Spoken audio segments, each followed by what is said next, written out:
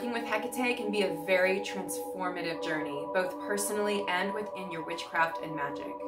She is a powerful goddess to work with, especially as a witch. She is the queen of witches, after all. Today, I am going to show you how to create an altar for Hecate, with suggestions on items to add, divinations to use, Hecate symbols to include, as well as suggested offerings to leave her. We are truly going to honor this pagan goddess. Hello, I'm Rebecca Phoenix, and I'm a magical guide for simple mystic miracles. Thank you so much for joining me today. If you love the goddess of witches and all things pagan and magical, remember to like this video, subscribe to our channel, and turn on your post notifications so you always catch new magical content from us. So, who is Hecate anyway? Hecate is the queen of witches, or the goddess of witches. So she's like the head witch, right? Which is awesome for us to be able to honor her as witches. She is a dark goddess that is associated with the life, death, rebirth cycle. So when I mean dark goddess, what I mean is that she takes us into the underground, the unconsciousness of ourselves, into our shadow realm. And she loves us there, she honors us there, and she guides us there. So that's what makes her a dark goddess. And she's really all about that cycle of life, death, and rebirth, which is again why she's also a triple goddess. So Hecate is a triple goddess. So that life, death, rebirth cycle is really important to her and her energy. So as a triple goddess, that's a more modern version of her. She was originally a Greek goddess, and people think that maybe she was possibly associated with a triple goddess because she was always in doorways or at crossroads. So people would put statues of her or images of her in their doorways to protect their homes. And so it would have her facing many different ways. Also with more modern paganism and witchcraft, the triple goddess has become very popular, which is that maiden, mother, and crone, which is that triple goddess, which is what she holds now as well. So goddesses can evolve over time too, which I think is really beautiful, and Hecate definitely has, and she's definitely lingered in our consciousness. So Hecate is the goddess of witchcraft, magic, the mysteries, the moon, fertility, and birth. So she's about life and death, again, with fertility and birth. She's also very much associated with the womb area, which is why she's associated with cauldrons and eggs, because she's got that womb energy. She very much lives in the depths and in the wombs, energetically within us, archetypally within us. She's going to live within that womb space. So Hecate symbols include keys, dogs or canines, since dogs and canines are Hecate's support animals. The 3 hounds are her support animals. Crossroads, like I mentioned, are symbols for her, as well as the moon. And obviously her sigil, Hecate's sigil, I love it so much. That would be a symbol for Hecate as well. And also brooms, since she is the queen of witches, or the goddess of witches. We have little brooms as her symbols as well. And then, like I mentioned before, cauldrons are also a symbol of her, as well as the number 13. So 13 is the number associated with Hecate. It is associated with the goddess and good luck. So 13 is her number. And torches are also a symbol for Hecate. Hecate is known to have been Persephone's guide through the underworld when Hades came and kidnapped her. She used her torch to light Persephone's way and help her through the dark tunnels of the underworld. So this is why Hecate is a really wonderful guide when you are doing shadow work or journey work. It's part of her archetypal myth to be the one to help guide you through that, just like she guided Persephone. Okay, so to set up an altar for Hecate, I'm going to go through what I have here in front of me and give you some suggestions and ideas for what you could add to an altar for Hecate. So obviously you're going to want some kind of representation of her. So I have this beautiful Hecate statue, which I absolutely love. She is my favorite goddess. So I've had this for a while. I always love having her on my altar, but absolutely you want some kind of image of her or a statue to her, or something that evokes her energy for you. And then crystals to add to an altar for Hecate would be definitely black obsidian. It's very protective energy. Hecate is a very protective goddess. She's a very loving, protective goddess. So black obsidian is great. So is black tourmaline, as well as smoky quartz.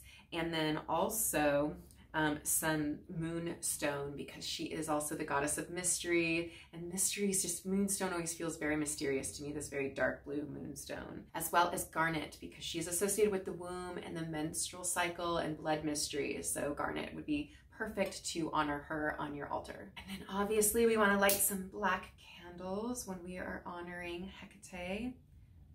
Beautiful, wonderful black candles, as many as you can get, to honor her when you have her on your altar. Black is associated with the divine feminine, and just in general, the divine feminine archetype.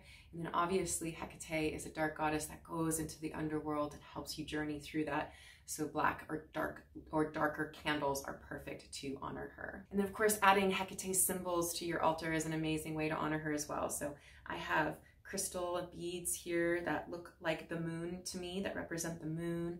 Skulls as well, I meant to mention, skulls are also a symbol of Hecate. So I have my skull here that is a very protective skull for me. So I feel like her energy is also infused in that. And then snakes, I have my snakes here on the altar. Snakes are also associated with Hecate, the divine feminine, the kundalini.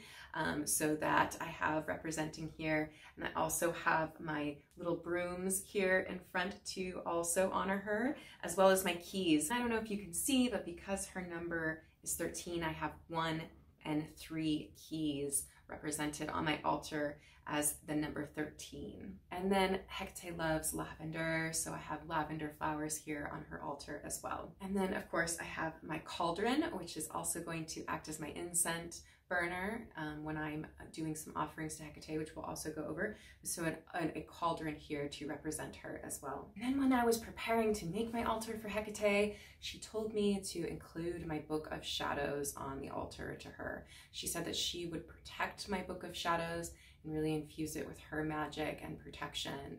So I didn't have room to put it up here, but you definitely want to have your book of shadows somewhere near your Hecate altar and ask her to honor it and protect it and infuse her magic and witchcraft into it. And then as a divination tool specifically for Hecate, I have created a bag of her different symbols. So it's going to be like a take on throwing the bones. So I have different crystals and symbols for her here. I have another piece of black tourmaline in here. I have one of the snakes. I have this quartz crystal that reminds me of the moon, to represent the moon. I have 3 different keys in here as well.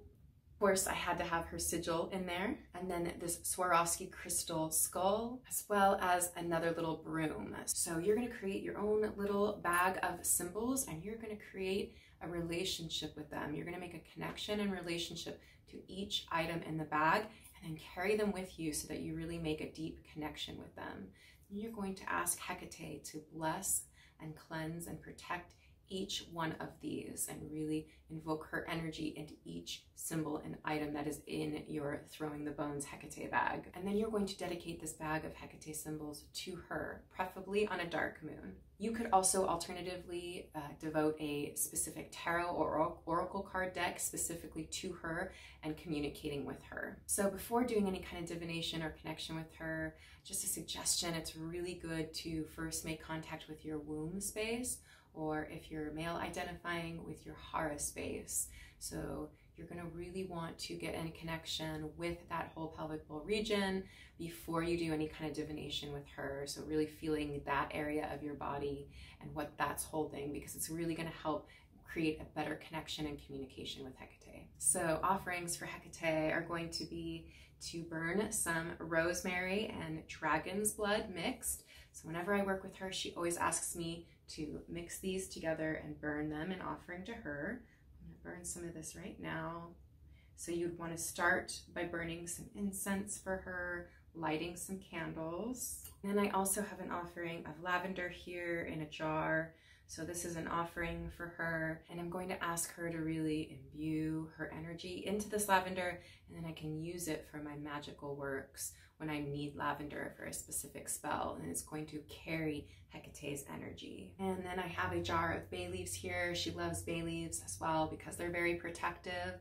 So I have those as an offering. Again, I'm going to ask her to infuse her energy into those so that when I use them for my magical works, Hecate is really charging up my magic. And then I also have a jar of honey with some cloves of garlic in here that are soaking in that. She loves honey and she loves garlic, so I have those as well. I've also set up an egg. So this egg is an offering to her. It symbolizes her, but it's also an offering to her because she really loves eggs as well, since they are associated with the womb and that menstrual cycle. So those are some suggestions of offerings that you could give to Hecate. You don't have to do all of those, just whatever is calling to you.